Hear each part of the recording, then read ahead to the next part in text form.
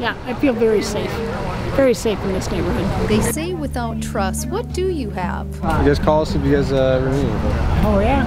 At a time when the state of police relations and the public appears strained in some cities, the conversations between Oakdale's police and fire and residents flowed naturally. Good to meet you too. Enjoy your evening. Are you from the area then? Or? I am. Delivered with care and respect. Yeah. Thanks for the invite. Let us come out. Appreciate the consideration. Yeah. Excellent, man. Have a good night. You too. Oakdale's officers say transparency is the foundation of their department, important in building a partnership with residents.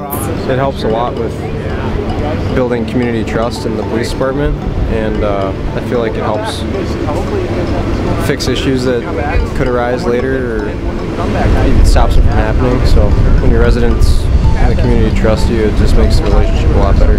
Night to Unite allows questions to be answered in a relaxed setting in order to build and maintain that partnership. It's kind of one of my favorite things, kind of get out to the community, talk to them, answer their questions as best as possible, and just get to know the neighbors, really. It's also meaningful for first responders to see the difference they're making in the community they serve. It's really neat to be able to help somebody and then maybe a year or two down the road see them again and they're doing well, and just knowing that you were able to help them and see them be successful, it's a good feeling.